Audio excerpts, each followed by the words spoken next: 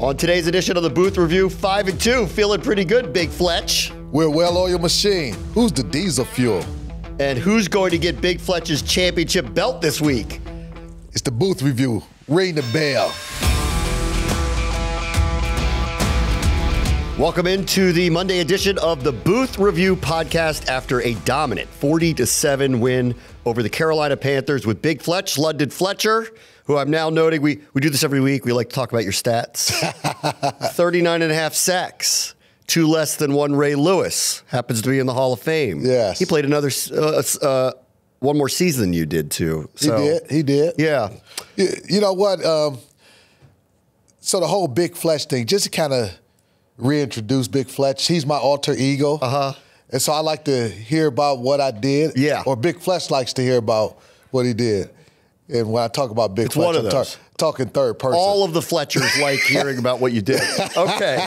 I think Big Fletch liked the way the defense played yesterday, too. I'll get into the offense, and we're going to spend some time on Marcus Mariota and Jaden Daniels. And up front, spoiler, as we're taping this, we don't know what Jaden's health situation is. So we're going to find out later today, just like everybody else. So we'll get into all the quarterback stuff. But I actually want to start with the defense, because there were 2 things that they had to do yesterday to win, and that was slow down a running game. It's the one thing Carolina does really, really well with Chuba Hubbard, very expensive guards that have played very, very well this year. And they have a real number 1 target in Deontay Johnson. He had 1 catch. Hubbard at halftime had 12 carries, 25 yards, ended up 17 for 52, something like that. Mission accomplished yesterday because they took away the 2 things that Carolina could do. Yeah, absolutely. And we talked about this on the air a lot.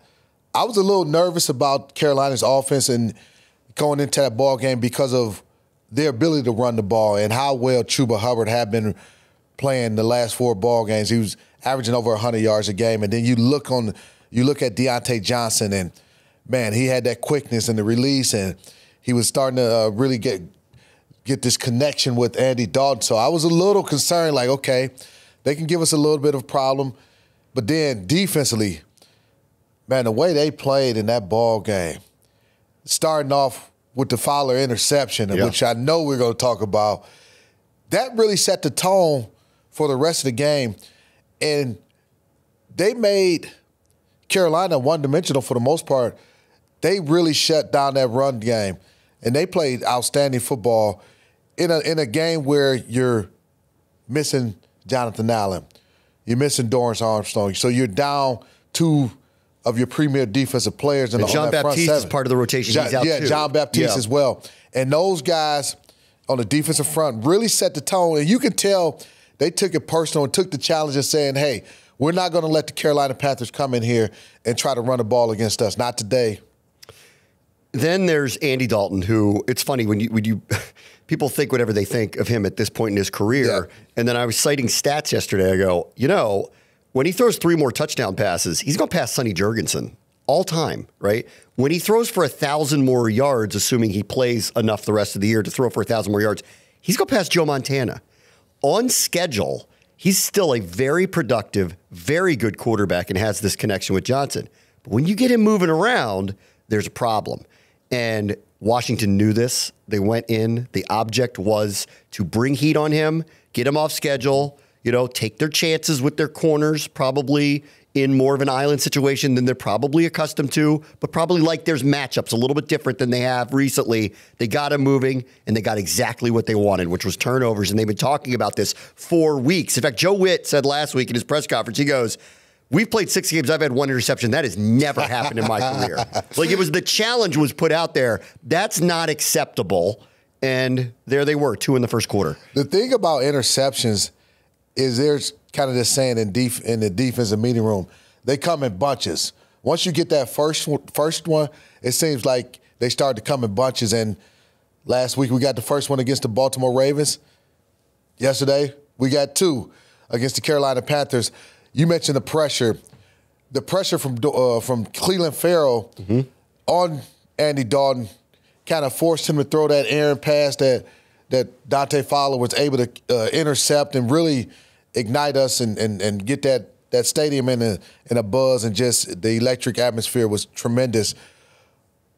Defensively, we also did a great job of taking away the quick throws against Andy Dalton. One of the things that he did once he took over at the quarterback spot for the Panthers, his release time, his pocket time was 2.2 seconds, which was the fastest in the NFL. So he was getting the ball out of his hands quickly. Yes. And you talk about playing on time, playing on schedule. There was times where we took his initial read away, forced him to hold on to the football, get some pressure, make him move, inaccurate throws, threw another interception to Emmanuel Forbes. So the game plan, they executed it to a T from a defensive standpoint. Yes. On Fowler and the interception, obviously kind of got the ball rolling the right way.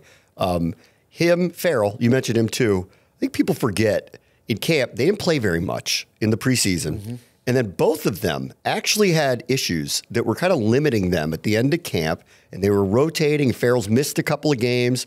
Dante's really gotten up to speed, really over the last couple of weeks. You have felt his impact the last few games, and I think some of that was a little bit injury-related because it was under the radar that he was dealing with stuff at the beginning of the season. Well, you think about when we interviewed him yesterday on the post-game interview, and he talked about how missing preseason and how he was kind of rusty, felt like he wasn't playing up to his standards. And the last I know, at least 2 games, maybe even 3 games, he's truly turned it up a notch.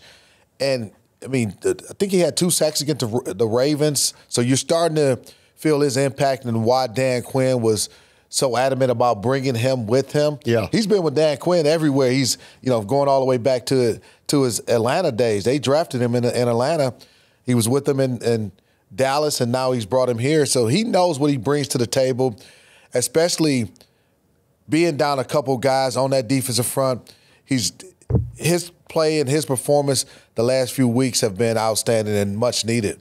So he came here because of this coaching staff. Yep. Jeremy Chin told us that too. Remember, we had him on the post-game show yesterday too. He's playing his ex-team. It's a big deal for him. He said he wanted to be here with this coaching staff. It's already I think it's already out there that he turned out more money from other places to end up signing here. Carolina did want Frankie Louvu back. He chose to come to play here. Dorrance Armstrong follows Dan Quinn and Joe Witt from Dallas to here.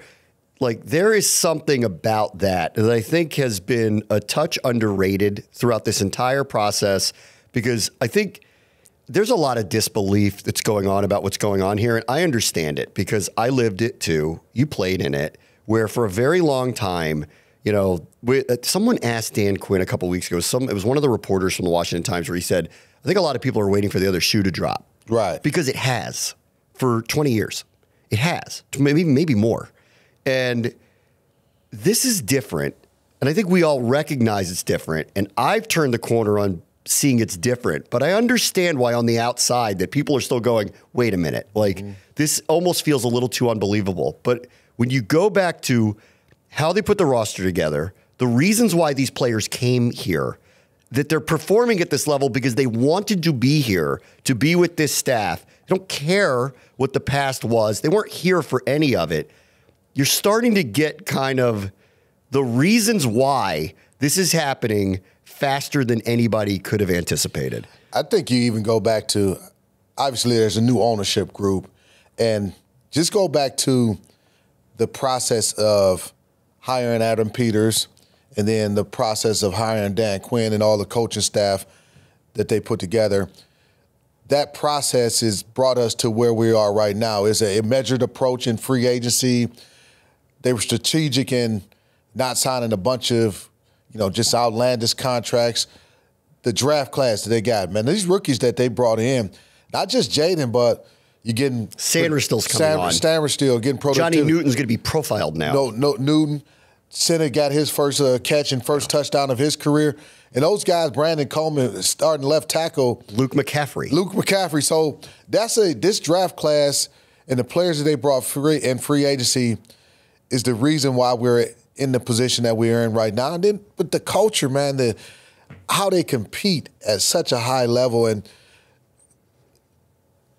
that goes back to just Dan Quinn and his philosophy. And yeah, people are waiting for the other shoe to drop. I don't know that. I don't think it's going to drop. No, I don't think it is either. They're going to be competitive. And I'm not in all just the saying games. that because we're sitting here and we're looking at this. I've been professionally covering this franchise for a quarter century. I've been a fan of it my entire life. I've watched every play that they've run my entire life, but I've professionally been around it.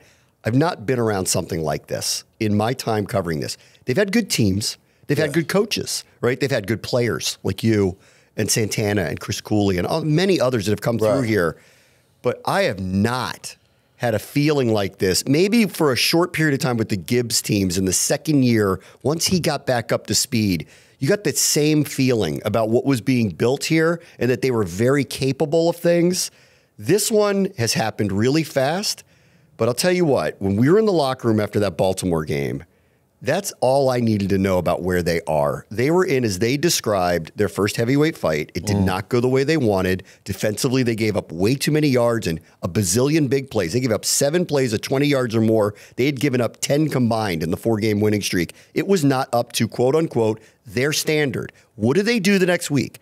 They are playing a weaker opponent. No offense to Carolina, but they are, right? A beat-up, injured opponent who's limited, doesn't have an MVP quarterback playing for them, doesn't have a Hall of Fame running back playing for them. But what did they do? They took over. Dominated them. Dominated. Dominated And this is what a special season looks like, that off a loss, this is what you get. This is exactly what you get, and you want to see, okay, how do they respond after adversity? And I wasn't – sometimes people – you worry about teams playing up to their competition or down to their competition. I wasn't concerned about them not being ready to play because of, again, being around Dan Quinn, hearing how he talks and tell the truth Monday and being honest with those guys in wins and in losses, so holding them accountable in wins and losses. They were going to be ready to play the game. The thing that you just have to appreciate is the brotherhood. And you can feel it. I mentioned this when I was, you guys did the Arizona game, and I'm watching the video where they gave Cliff Kingsbury the game ball after that victory. And the reaction, the response that he got from the team and the players after giving him that game ball. Then you see Frankie Louisville in the locker room, and he's doing his, what's it called? Like the haka? Haka. Something close to it. Hold on, let me. I want to, and you see, Frankie Louisville doing his haka and how they respond to him, or the Ric Flair dance, whatever, Ric Flair, all that. Right? And you just you feel like the atmosphere, the fight, the wanting to play for each other, the competitive spirit, it's going to be there in all these games. Yes, win or lose, that's going to remain. Yeah, it's interesting too because it's a brand new team. There's 30-something new players, a new coaching staff, new everything, really. Yeah. And then to your point, like what I see often, and this is what I think is very unique to what I've seen here, why I think this is so different. They're not looking at one person to speak for the team. They're not asking for one person to be the leader. They're not, none of that. Like if it's Frankie Louvu's day, Frankie Louvu gets the game ball and gets to get everybody to do 2 claps and a Ric Flair. If it's Mike Sainristil's day, he speaks. If it's Austin Eckler's day, he speaks. If it's Jaden Daniels' day, he seems to defer to everybody else. The whole room is acting like they have ownership and leadership in it. And that, I think, is something that really is standing out to me about them. You just made me think about it. They rotate captains. Yes. Like they pick captains, different captains for every game. Dan Quinn says they cheer for certain people when they get the honor, like Jeremy McNichols, who's an incredible example of all of this. No, that's that right there, that buy-in right there, because if a lot of times when you only have, and I've been a captain, I don't know, out of my 16 years, probably 13, 12 of those years I was captain. When you only have a couple guys as a captain, they tend to be the voice of the team most of the time. But when you have kind of a situation in the process that they go through where there is a different captain for each game, it forces guys to assume a leadership role and be willing to speak out and know that, hey, I'm not just a low-end person on this roster. I'm an important, vital piece of what we're trying to accomplish. It's really, it's such a weird test case because it so feels unprecedented. And I think that's why everybody keeps looking at this going, what is going on here? Yeah. That you would basically tear the organization down, build it back up immediately, and be in position to contend. I mean, it feels off and strange, but when you think about all these moves, and granted, a lot of them have really worked out, they were all done with purpose. They brought in all of these people for specific roles, told them what their specific roles were. Many of them, as we were talking about earlier, had previous relationships with the coaching staff, wanted to be part of it because they were buying what was being sold. It had in the past, it's carried over here. There's a chip on the shoulder of Cliff Kingsbury, who wants to prove to everybody, in my second go-around, you're going to see what I am. There's a chip on the shoulder of Dan Quinn, who wants to be a second-time head coach, who has talked openly about, here are the things I think I did wrong the first time, and here's what I want to get right the second time. You've got Adam Peters, who's been in line for this for years, right? He has been offered jobs, I'm sure, for 5-10 years running to do something like this. He finally gets his opportunity because he feels like it's the right place to do it.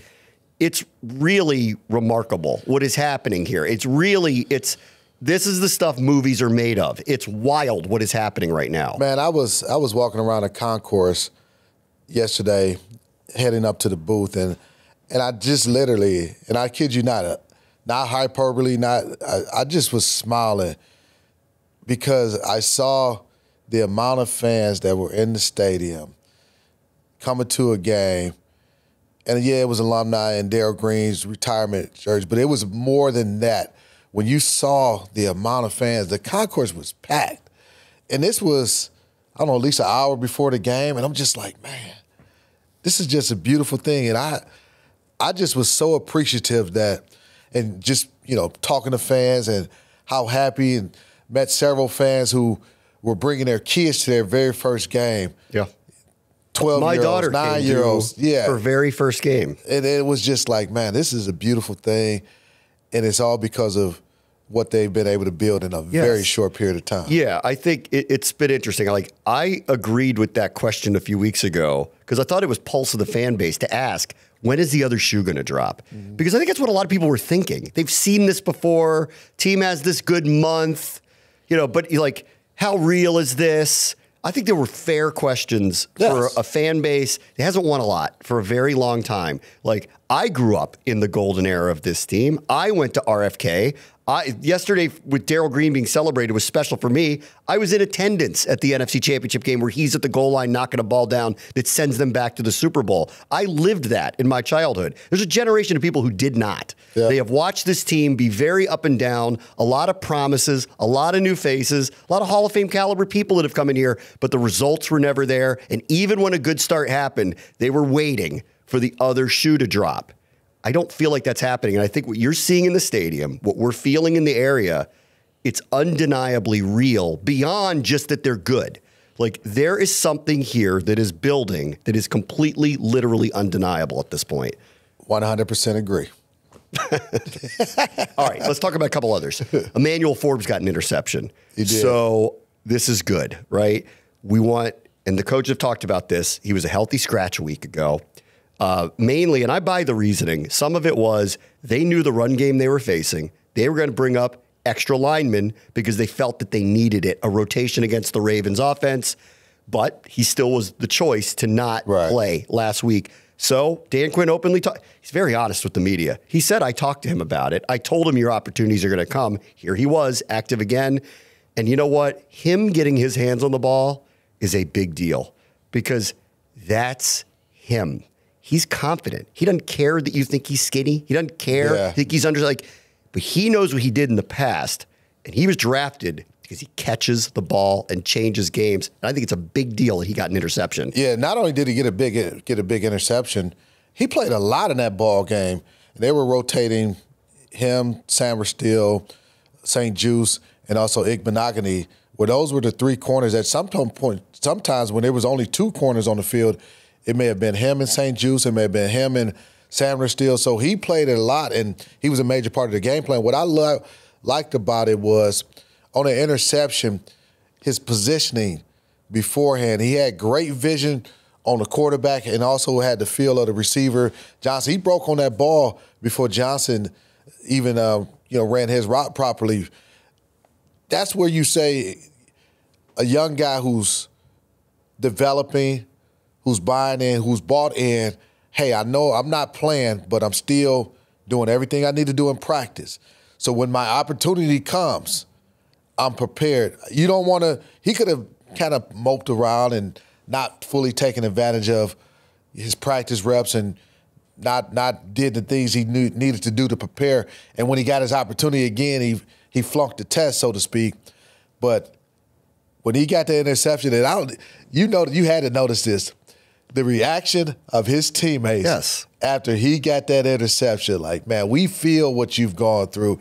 And just the jubilation that took place. When I hear the complaints about him, it's funny. I go, I don't think you know how much his teammates actually really like him. Go look on social media about how they interact with him. I see how supportive they are of him. He is a very young player, but he does have talent. Yeah. And he has a gift for something that this team values more than anything on earth, getting the ball. Because when it's thrown his way, he might catch it. Oh, yeah. There's not a lot of corners you could say that about. So I'm hoping that this hits a light bulb for him, gets his confidence up. And that's been a recurring theme, too, just the supportiveness of the room for one another, for Jamin Davis, for the end of the preseason. He was up. He played. He was up. Who willingly did a position shift, right, and said, yes, make me better. I want to continue my career under this coaching staff. Like, the end of the preseason, how many games did we see where everybody was cheering for Trace McSorley trucking people at the end of a preseason game? Or the end of the Miami game where they were rooting for Jeff Driscoll to try to, lead a drive down the field. This team's been engaged with one another from the get-go. Whatever they did to get that kind of chemistry being built, they bought in, and it's paying off huge right now. Staying on the kind of the cornerback situation here, I thought Mikey Samberstill was outstanding. He's getting better and better. He was outstanding in that game. He had a big pass breakup on a third down against Deontay Johnson, and just the nuance and the skill set of him knowing they tried to run a rub route with him. He avoided the rub route and was right in the hip pocket, blanket coverage, makes the pass breakup without having a pass interference penalty. There were some times in run support or bubble screens where he slips blocks, makes tackles, or forces the runner back to the pursuit angles. These are things that you see, and this is a rookie doing these types of things where you're just like, man, he's really, really turning it on. The last few ball games, he's on the upticks, on the climb. Yeah. All right, let's talk about the offense for a minute. So Brian Robinson comes back. Carolina is decimated up front. They are missing 6 starters. A lot of players. Yes. They're giving up a ton of yards on the ground. If you watch them in their last couple of games against Chicago and Atlanta, they're getting just pushed off the line. This is a very good run offense here. So here's another really good sign that this is a very serious operation, that there is no other shoe to drop at this point. They took advantage of a team that had injuries and deficiencies. That's what good teams do. You know we're going to do it to you. You can't stop it. It's your problem and your issue that you have to deal with your injuries. We don't care. It's the NFL, and they rushed for almost 200 yards again. Man, that's nothing more demoralizing from a defense than a team just running the football. Like, they're going to run it. They know they're going to run it, and there's absolutely nothing you can do about it. B-Rob, what I love about B-Rob is we talked about how much we missed him last week in the Baltimore game, and the Ravens are number 1 ranked rush defense in the league.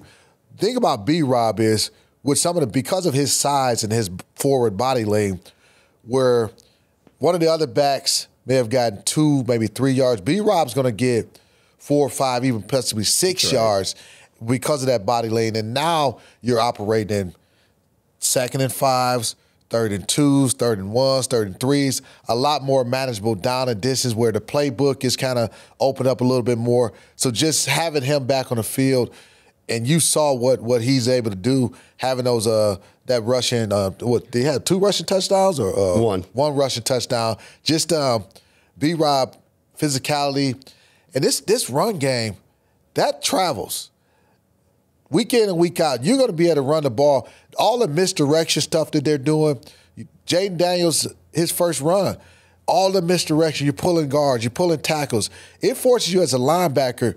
You don't know where the ball is at, and does the quarterback have it? Does the running back have it? Who has the football? So you're going to be a half a second slow, and by that time, you're getting a lineman hitting you in the face, or a quarterback running back past you, or B-Rob doing his thing, or Austin Eckler or Jeremy McNichols. So that running game is awesome. I've described it as he's gas in the tank for them.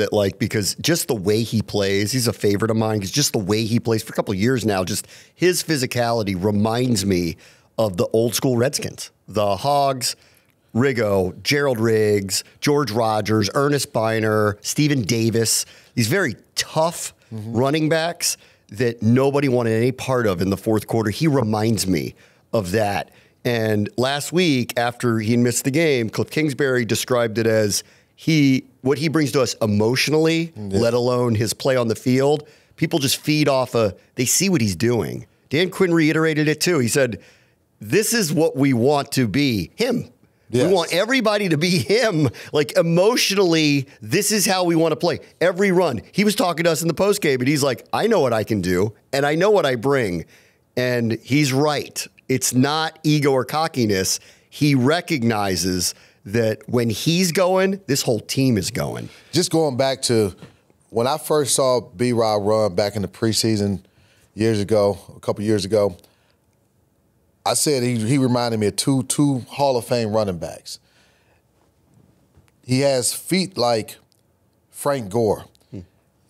As a linebacker, I go into a game plan. I'm studying a running back. I'm studying the guys I'm going against. Frank Gore had these great feet. He was able to get in and out of cut, jump cuts. Pick his feet up, put them back down so quickly. He has the feet of a guy like a Frank Gore, and he has the body lean of an Edgerrin James, where you don't see him getting knocked backwards because he has that forward body lean. And this is a guy 6'2", running with that type of forward lean. So it's a hard target to hit. With his ability, his feet, and that body lean, he's going to be extremely productive. And he has the ability for a bigger back to get what we call skinny through a little small hole and crease and things like that. So, the guy, I love him. I love the way he plays the game.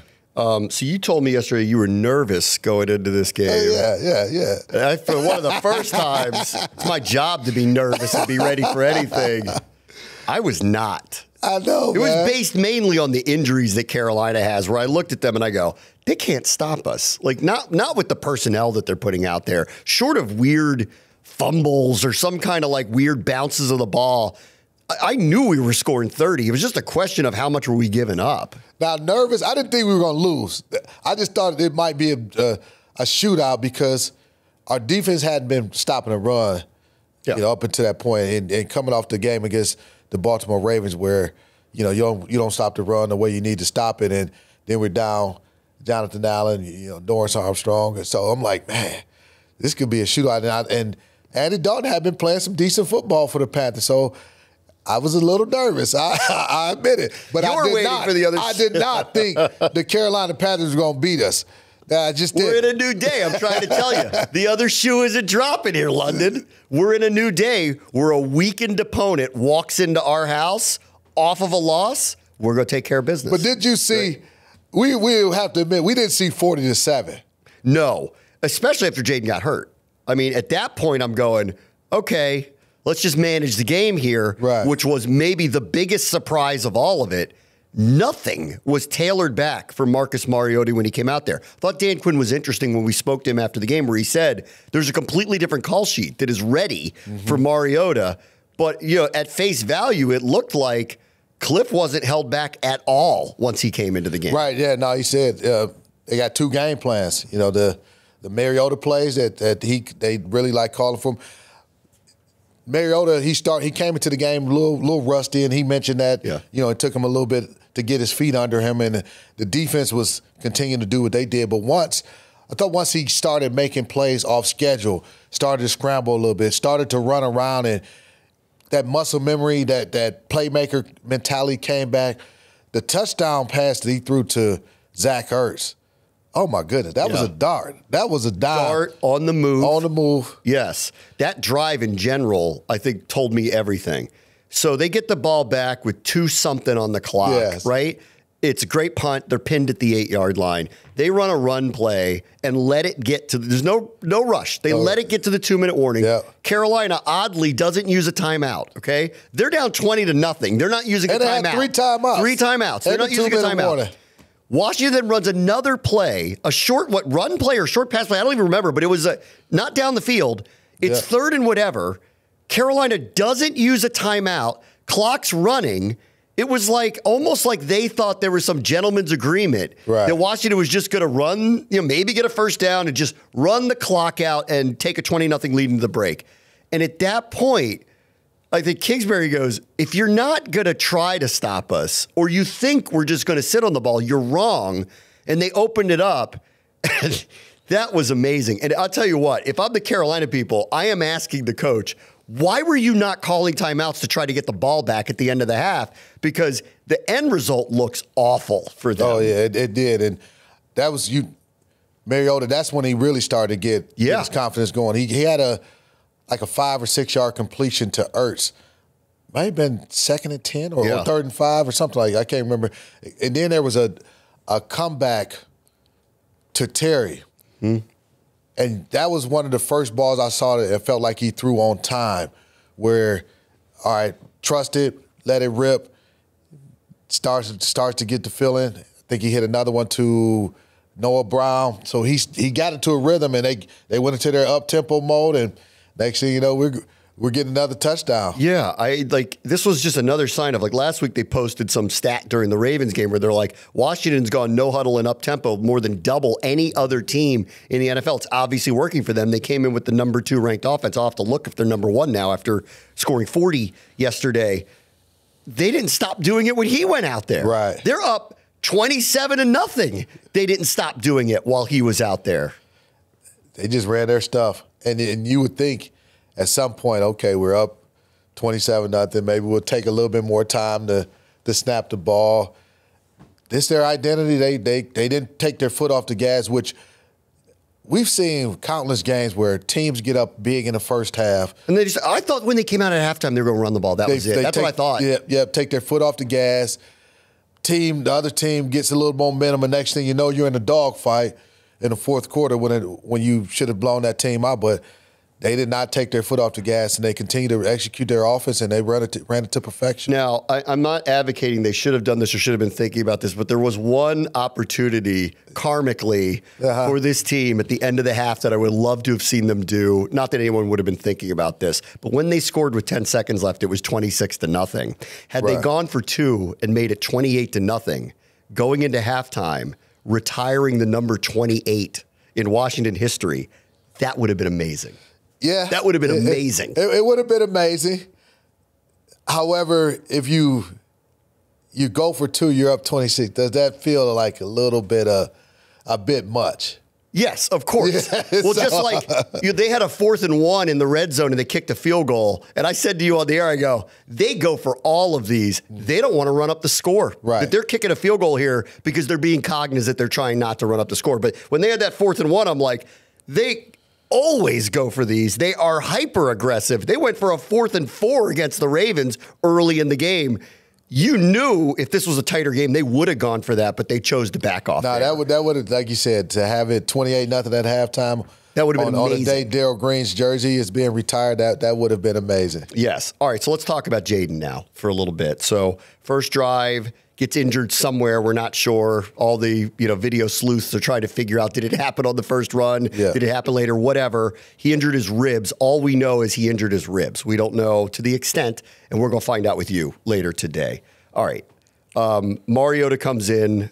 Everything works. Great. Fine. That's very reassuring to see that. I think long term, we all understand number 5 needs to be out there for them. No offense to Mariota. Right. So as you kind of think about this moving forward, without knowing to what extent the injury is, how are you kind of thinking about him in the short-term future? Well, just like you said, not knowing the extent of the injury, he's going to be extremely sore this week. So how much he's able to practice, you don't know.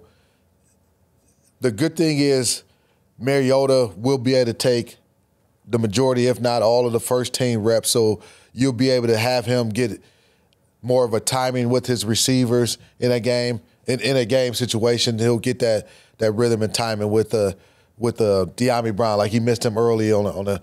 I felt like they just weren't in sync because they probably hadn't practiced together. Yeah. So that'll be the benefit of if Jaden has to miss a little bit of the practice time, but you never know how things will kind of take shape. I know this is a game that's been flexed into the 425 window, and it's the number 1 overall draft pick against the number 2 overall draft pick. Let's not lose sight, though. This is the 8th game of the season also.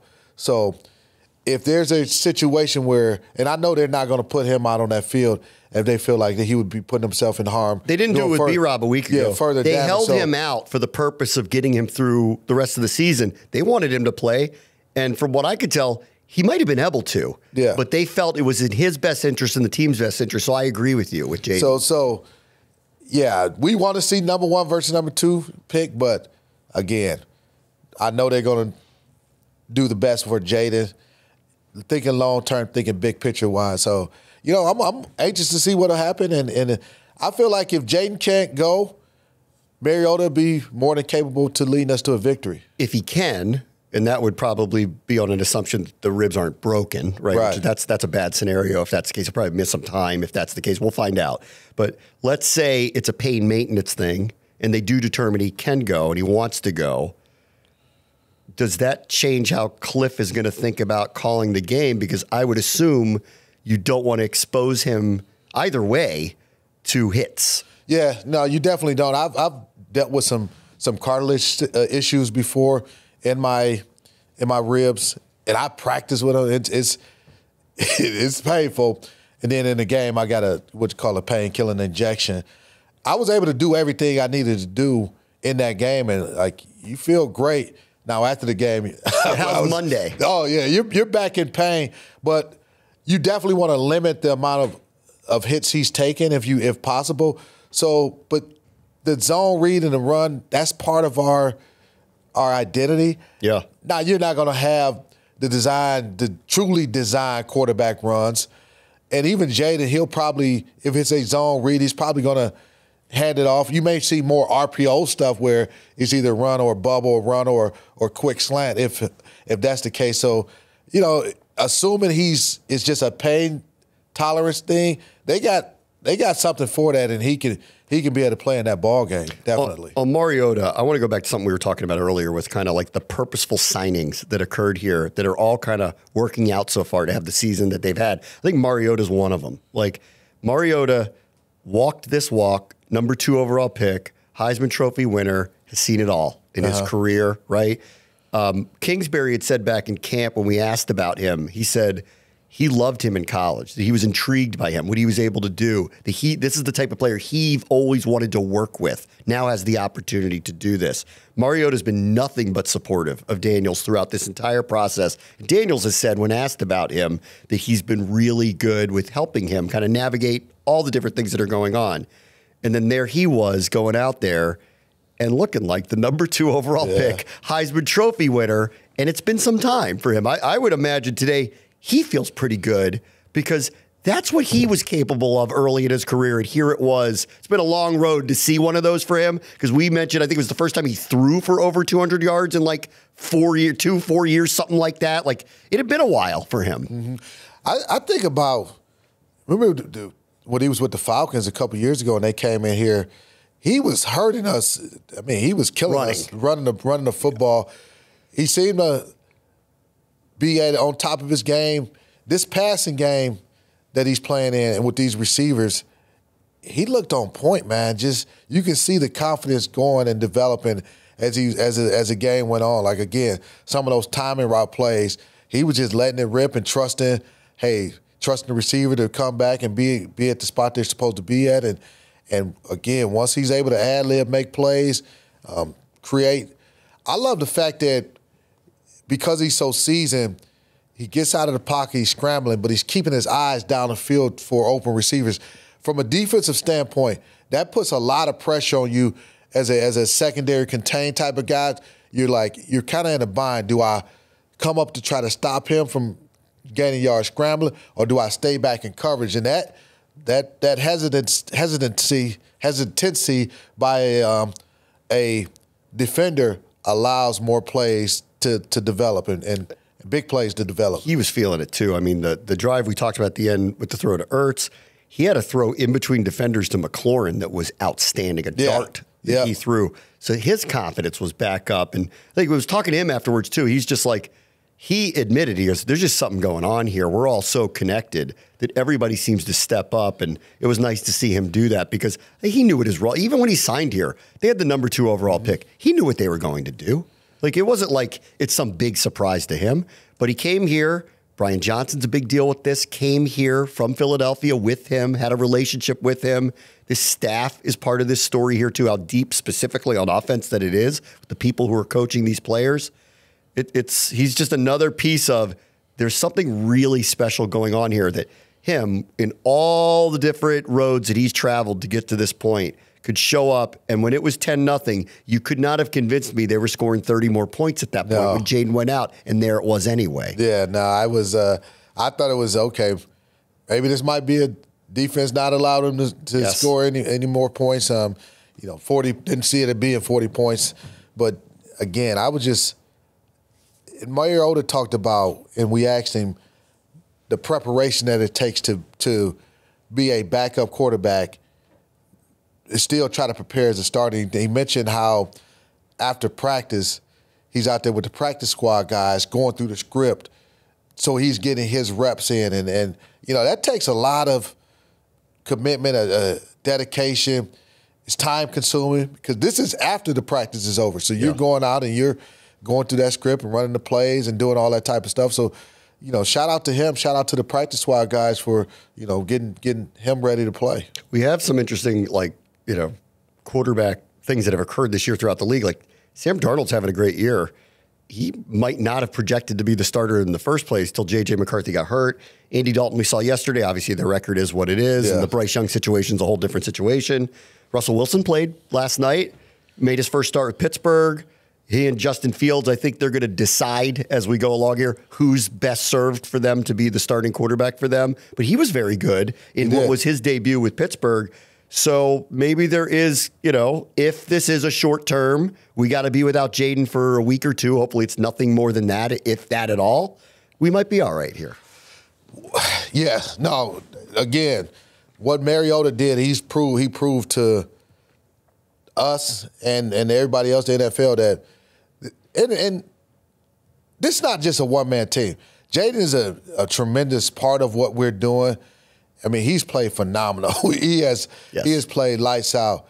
But the way they've built this team to where there's so many pieces, it's a well-oiled machine, so to speak. We got a lot of parts to this machine, and we got guys that get the job done. Maybe you lean on the running game a lot more. Maybe it's a game where, heck, we rush for 250 or 300 yards. Each game is going to play itself out a little bit differently. But or maybe, hey, the defense has to step up and do what they did. The special teams, all those things. We're capable of winning in multiple different ways. You brought up the parts. Jason's very happy with you because his bit this week is we are a well-oiled machine, and he wants to put names to the parts of the machine. All right. So we got the radiator. Who do you think the radiator is of the Commanders this year? A radiator, man. Let me see. What else? A radiator? Well, I'll tell you who I think the radiator is. I think that's actually the coaching staff. DQ, Joe Witt Jr., Cliff Kingsbury, all the assistant coaches. I think they're keeping the airflow perfect throughout the season. They're the radiator. I'll let you have the radiator. I'm going to go with the Pistons. I think the Pistons are the offensive line. Oh, all right. Offensive line. The Pistons, they're fired, so I'm going with the offensive line. I had B-Rob as the Pistons, but I like the offensive line. I'm surprised you used him because B-Rob, all right, spark plugs. So I put spark plugs. I put Eckler, McCaffrey, McNichols, spark plugs of like people that maybe Eckler doesn't fall in this category, but like McCaffrey, McNichols, every week there's like a moment with one of them where you're like, oh, I get it now. These are kind of the parts. Sinnott had a moment yesterday. Spark plugs. You know what? I've got to go back because I'm changing Pistons. The Pistons they're the receivers. I'm going to go with the wide receivers for that. Spark plugs, I really like your your running backs and Eckler. I even throw Sanders still in there as a spark plug. Yes. And Frankie Louisville. I have Louvu as the motor. Oh, I got Louvu as the motor. That's the energy. Listen, the diesel fuel, B-Rob. Okay. And B-Rob, the offensive line? I mean, if we're going to do the diesel thing, then we might as well talk about the running back and the offensive line. If we're going to go back in history and talk about it, the diesel and the hogs were the diesel fuel of the whole thing. I'm going B-Rob, D-line. I throw Bobby Wagner in there. Yes, I had him as diesel fuel. Yes. Diesel fuel. The motor's the offensive line. Okay. The motor is the offensive line. What's Louvu then? I already had him in there as a... let's see, spark plug? He's spark plug. He's diesel fuel. He pissed. He's a radiator. Yeah. I don't know. He's a little bit of... He's a hybrid. He's the motor to me because he seems to epitomize the way these guys want the whole team to play. And he's kind of all of that. He's like all of that energy. So he's the motor to me. The offensive line is the motor. I agree. They had to go somewhere. I like diesel fuel, B-Rob, offensive line, because that's like kind of an homage to the past, which means the Pistons have to be... I've lost the story. I don't know. You had to. I don't know. I've lost the thread now. No, Confused. We're good. We got it. You're all great, guys. Yeah. You're all great, guys. All right, time for Big Fletch's heavyweight commander championship belt. We get this off of wins. I think last week. Well, the voice from God will tell you it was Louvu. Yeah. Yeah. All right. So Frankie Louvu, he's the heavyweight champion right now. He has Big Fletch's heavyweight belt. The challenger.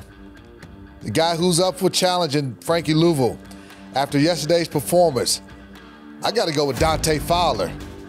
Give you the stats. 2 tackles, 1 sack, a pick, touchdown.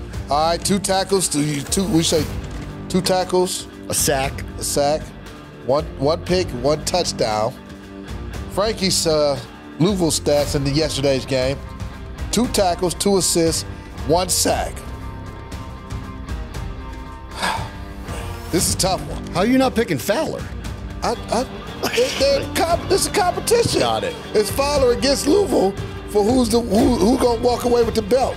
This is solely based off yesterday's performance against the Carolina Panthers. Ding, ding, ding, ding. And new heavyweight champion, Dante Fowler. Do you know that was his first ever interception? 10-year career, his first ever interception. And he ran when he got, but I was impressed with the moves that he made. Yeah. Once he got, hurdling guys.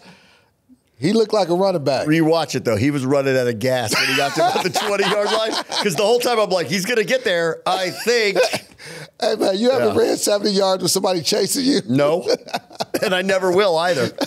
All right. One more thing. Congratulations, Dante Fowler, by the way. Deserving of it. All right. One more thing before we get to a little preview, because we have a good game coming up this weekend. We got flexed into the 425 spot national game. I want to ask you about a comparison for this team and something that you played on, just to see if it kind of meshes with you. Because 5-2 is unexpected. This team has really come together for all the reasons we've talked about. That was an extremely impressive win. I know people are going to poo-poo it because it was Carolina, but like you beat anybody 40-7. And oh, by the way, your quarterback got hurt on his first offensive drive. You did something really right. And it's just the epitome of kind of where this thing is going. You played on the Greatest Show on Turf Rams.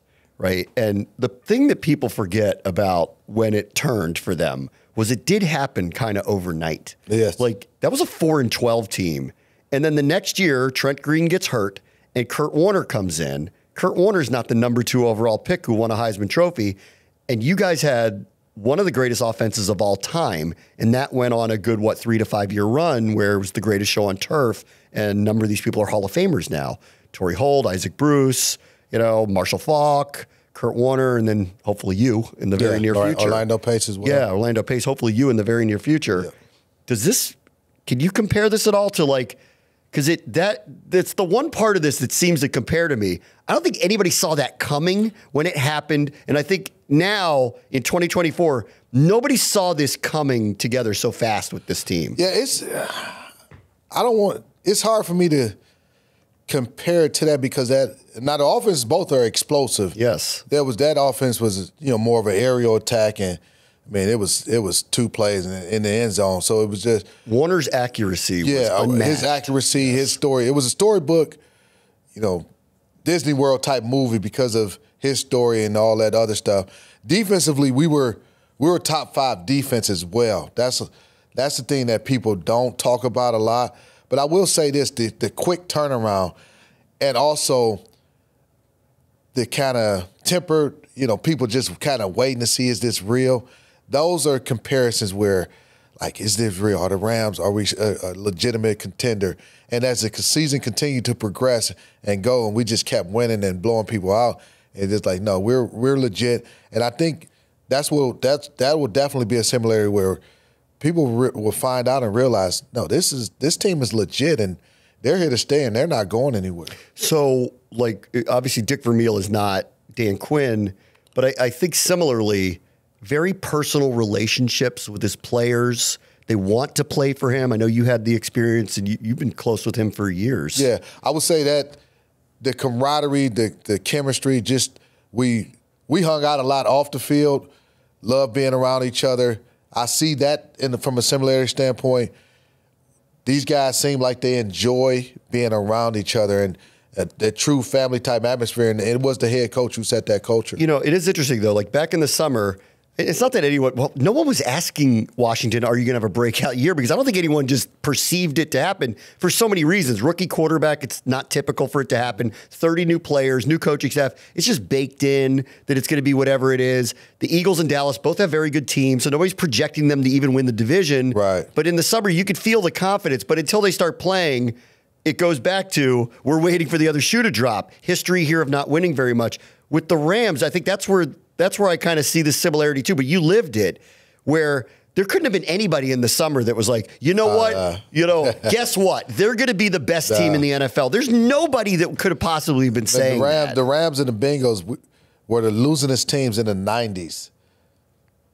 As you mentioned, the year 98 season, we went 4-12. So there was Dick Vermeil. He was coaching for his job. Yeah. There was no if, ands, or but, no secret, no mystery to that. He was coaching for his job. I think they won maybe 5 games his first year in 97, 4 his second season in 98. So, I mean, this was it. This was it for him. Did you know, though, in the summer or early in the season, like, did you have to see it to believe it, or did you know early people are underrating us? Underrated is not even the right word for it, because you guys ended up being the best team in the NFL by far, specifically offensively. We knew that offense was going against that offense every day in practice. We knew they were going to be a problem. They had so much speed, and then we traded for Marshall Faulk. So the speed, Marshall Faulk drafted Torrey Holt, Isaac Bruce, who hadn't been healthy, was finally healthy. I mean, we knew the offense was going to put up points. Now, defensively, were we going to be able to – and we were a solid defense the prior year. Was it going to be – were we going to be able to put it all together? Yeah. Well, that's interesting, because that's what's happening here. Yes. Because I don't know how they would qualify it, the coaches, but, on certain areas like the run game defense, they've given up a ton of passing touchdowns this year. They hadn't been getting a lot of turnovers. They want to see that turn the corner. And what we're finding here is this offense is a well-oiled machine, to the point where the backup could come in. And I know that's not your normal backup. That's a longtime veteran who's a Heisman Trophy winner, who's been a starter for a long time. But still, he's the backup. And you still, like, nothing changed. You're walking up and down the field. It does feel very well-oiled, to the point where if the defense can get marginally better from where it is, there might be special things in store here. And I will say this, too. Special teams was a huge part of our success. We had great coverage units, but our return games, we had, a couple kickoff returns for touchdowns, a couple punt returns for touchdowns. So we want to see our coverage units have been outstanding. I feel like we're on the cusp of breaking some of these returns, whether it's in the punt game or the kickoff return game. Those are going to be elements that, if those things start to pop up too, watch out. We don't have a nickname yet for this team. They got greatest show on turf. Let's see what happens. Maybe a little more time for a nickname. Let's just take it one game at a time before we start throwing out nicknames. Listen, man, I'm in it. I'm wrapped up in it. And you know what? I believe what I see. So you know what? I'll take your submissions and recommendations for nicknames for this. I'm not going to say I'm going to pick it, but I'll take the recommendations because it's hard to not look at this and go, that's real. And we have a special season in front of us. And they got some decisions to make as the trade deadline approaches because, you know, I would argue this team should bolster its roster and give these guys a shot to win. Yeah, and you know, I'm sure they're doing that due diligence on people that are out there and they know they're available. But you also got to figure, would that person be the right fit for your locker room? Those are things that you got to weigh heavily. Yeah, he might be a great talent, but is he the right person to bring into what we're doing here? They got a good locker room going here. Yes. I think that's a big part of this. All right, this is a good one this weekend. CBS flexed it. They want the number 1 versus number 2 quarterback. We'll find out later on this week if we're going to get that. Chicago started a little slow, especially on offense. Caleb had a couple of rough games. They've been surging. Their defense is very good. Their offense has a ton of weapons. This is a heck of a test this weekend. It is a heck of a test. And, you know, I wish Chicago hadn't got it going so quickly, so soon. And then they're coming off a bye week as well, so they'll have a little bit more time to kind of prepare. But, again, I expect us to stick to our guns and in terms of our game plan, do what we do extremely well. There'll be favorable matchups for us, and I'm sure the Bears will feel like they have some matchups that they like. I think the pass rush will be key in this game against the Chicago Bears because you don't want Caleb to be back there sitting around, and I think that's where he's really at his best when he's able to go off script and be in that pocket and you know, start to run around and do different things. So I've seen both on that with him. There are some ghastly errors. Yes. And there are some Mahomesy-like plays. And I think we can all agree, and I'm rooting for him. He's local. Yeah. You know, he played at Gonzaga. I'm rooting for him, you know, and I hope he has a great career. I hope it's the first of many between these two quarterbacks.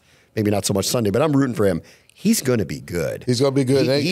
When he gets the feel for it, he's going to get real good. I think he's still in the middle of, he's going to play his way, very instinctual, but at this level, it's going to cost him sometimes. It is sometimes, and I think, you know, him developing and getting understanding NFL defenses, like the speed of NFL defenses, the disguises, things like that. But the Bears, looking at their defense, I don't know the stats and where they are as far in terms of stopping a run. I know they've made a lot of plays down the stretch last season. Yeah. But are they going to be apt to be able to stop our run game? We don't know who's going to be the quarterback. So, you know, those type of things are going to change. I know they got a heck of a corner in Jalen Johnson. Yes. So it'll be a fun matchup. Our old buddy Montez will be back in town. Yeah, Tez will be motivated. It'll be a fun matchup. I can't wait to see it. Yeah. Quinn called last week the first heavyweight fight that they had. I don't know if this is heavyweight yet, but it's close. And it's close. And it's an NFC game. And that's a 4-2 team. Mm-hmm. They're a contender too. Yeah. And go look at their weapons that they have. They're feeling very positive that they might have a special season ahead of them too. I really, man, they got weapons, but I was so impressed with the defensive game plan that Joe Wood Jr. and his coaching staff put together against the Carolina Panthers. I'm looking forward to seeing like what kind of plan they're gonna have for DJ Moore, Keenan Allen over there now. So Rome Odunze. You know, it's as good a trio of receivers. And, tight end was a Cole Kmet. Yes. Just that's the great thing about this sport. Every week you have a new challenge, and if you can't get up for this game, man, which I know we will be up for the game, this is gonna be Sunday at 4:25. It's gonna be special. I think it's gonna be the first of many between these two teams over the next however many years with these two quarterbacks and where things are kind of going. It feels like the roads over the next few years may be going through one of these two spots. I just hope they're going through Northwest Stadium as opposed to Chicago. It's a playoff game in Chicago. It'll go a long way to making that happen if they win on Sunday, at least. I would rather have those playoff games at Northwest Stadium. Well, go ask Darryl Green about that. He had a good answer about that in the 1980s. Yeah. Like, we'll be up in the booth, but it's windows closed for once, maybe. -4, whatever it is. All right, Big Fletch, 5-2. It's feeling pretty good. I can't wait for this weekend. Oh, man, I'm looking forward to it. Feeling great. All right, that'll do it for the booth review. We'll see you next week.